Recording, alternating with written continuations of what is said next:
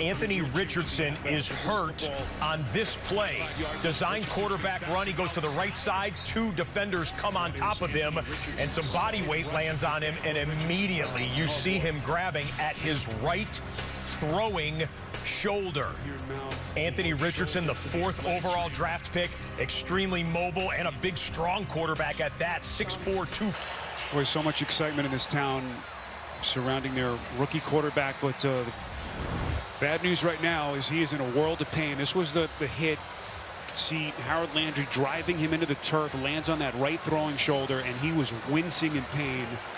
And he is still in pain as they continue to look at him march on that sideline. Yeah, even when he was walking off the sideline. And in the meantime, Anthony Richardson will gingerly make his way into the locker room.